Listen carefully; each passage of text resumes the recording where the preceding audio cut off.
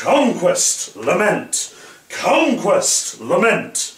Conquest, lament. Very good, my young apprentice. Now, go home and watch those episodes of Star Trek I gave you, and Tommy Wiseau's The Room. Go, in next week's lessons, you shall be a great actor! Huzzah! Ha,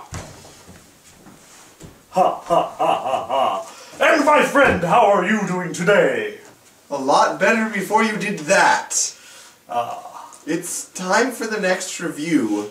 Yes, yeah. A review, a great chance to be actors! Away with us!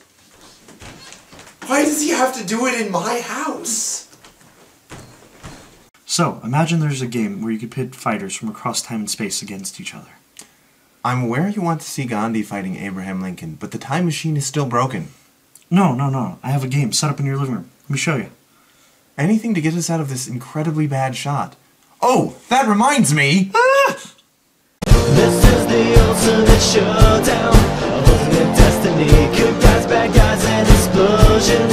As far as the eye can see, and only one will survive. I wonder who it will be. This is the ultimate showdown of ultimate destiny.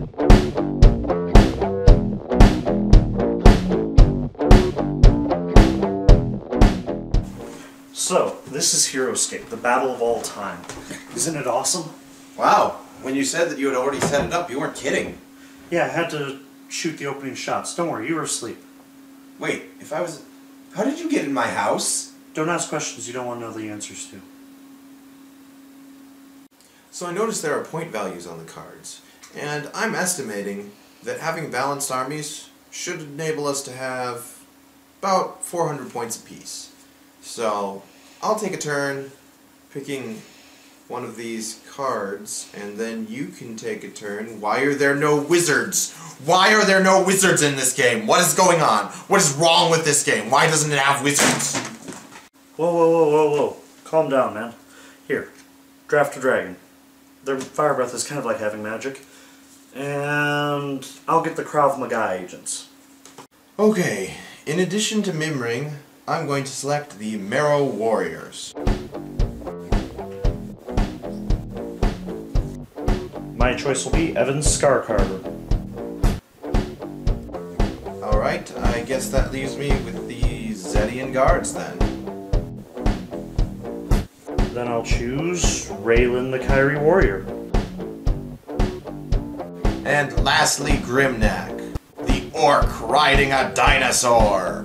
And I guess my last choice will be the Airborne Elite. Why didn't they appear? Because they airdrop in during the middle of battle. That's amazing! Alright, now we need to determine who goes first. And I assume that the way we determine that is by rolling that die. Now why would you assume that? Because it's the most logical thing.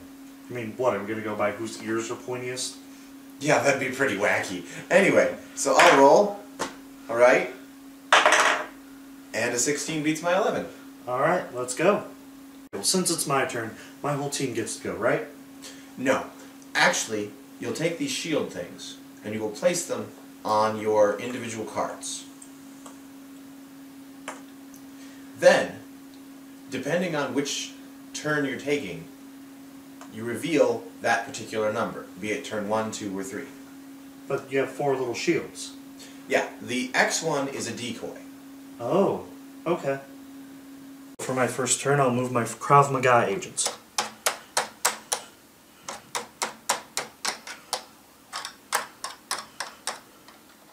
And because I can move and shoot in one turn, I'm going to shoot all of my guns at your Grimnak. Now before we move on, we need to explain the combat mechanics of the game. They're really straightforward. You assemble a pool of red dice for the attacker.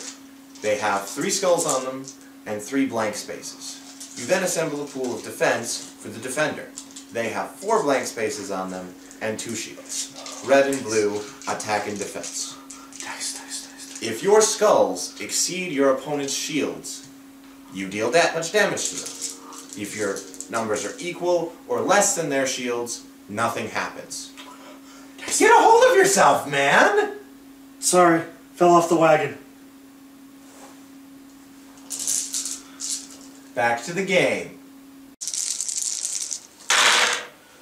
Okay, and it looks like after all that gunfire, he's going to take 1 wound. It's upsetting, but true. Okay, well you just shot Grimnack, and now he's upset. And it's his turn. So he's gonna go 1, 2, 3, 4, and he's gonna use his chomp ability on that guy. Chomp? What does that do? Oh, he eats his face. What? Bye-bye! Wait a second, Grimnack stepped on a tile. What is that? Oh, that's a glyph. Hang on a second.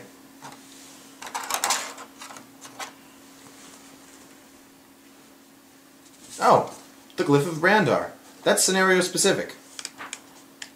According to the book, Grimnack gets to take another turn. What? Well, since it's Raylin's turn, and she has flying, I can fly up here and get this glyph. I wonder what it does. It's a massive curse. Wow, today's just not your day, is it? Some characters have assisting abilities. For example, my Zedian guards. As long as they're attacking the same character, each subsequent attack in a single round gets a +1 bonus. So for example, when they move forward and attack your Avar Scarcarver, they will first roll 2 dice for the attack. Then the second one will roll 3 dice for his attack. Wait a minute. If I'm here and you're there, whose hand is that?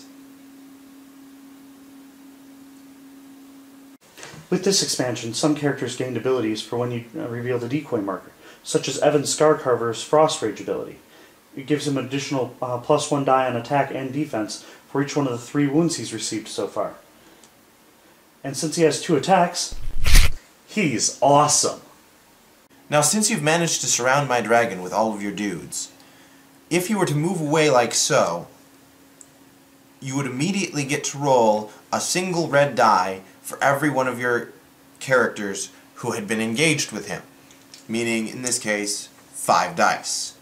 Everyone that came up a skull would result in an immediate wound to my dragon that he could not roll defense against. Wait a second. How in the world did we get here? I don't know. Now let's talk about elevations. When traveling from one elevation to another, you have to keep in mind that in order to go up, you have to go through those spaces. For example, traveling from here to here takes 2 points of movement because you're going 1 up. Similarly, going from here to here takes 2 points of movement. Here to here is again 2 points of movement. Traveling from here to here takes 1, 2, 3 points of movement because it's only 2 spaces up and then the space you're moving to. Traveling from here to here would take 4 points of movement because 1, 2, 3, 4. So on.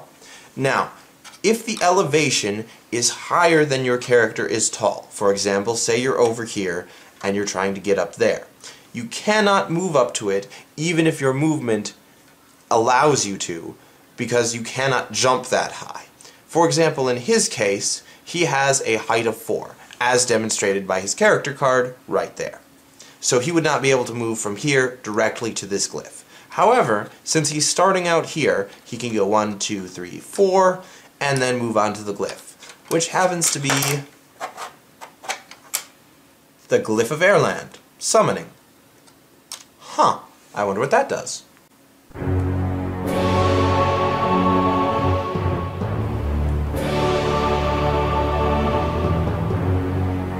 I'm a dragon.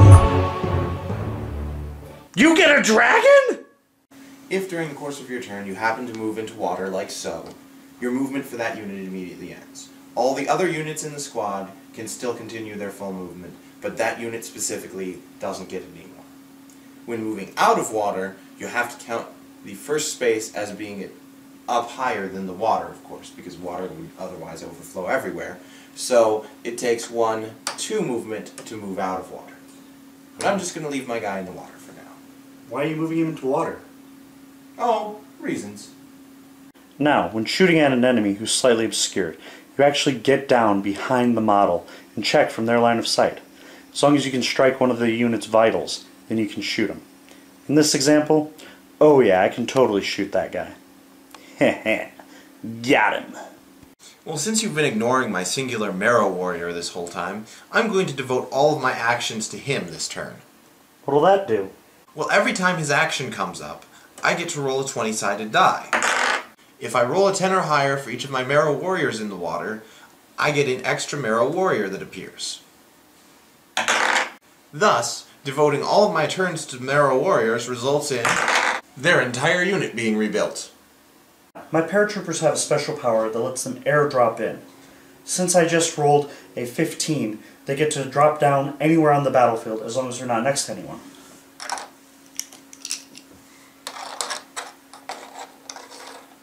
Just like that. And since it's their turn now, they're going to throw grenades at Grimneck. Not my orc on a dinosaur! Haha!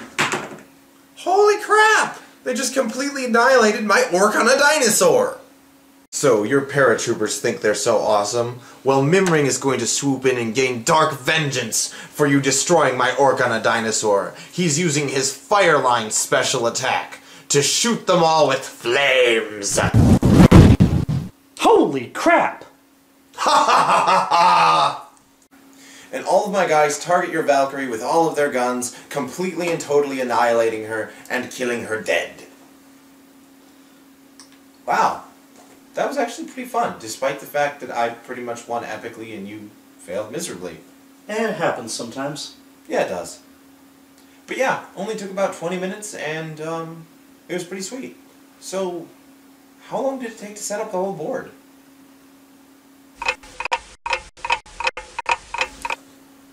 Alright, this shouldn't take too long. What does this have to do with acting? Acting?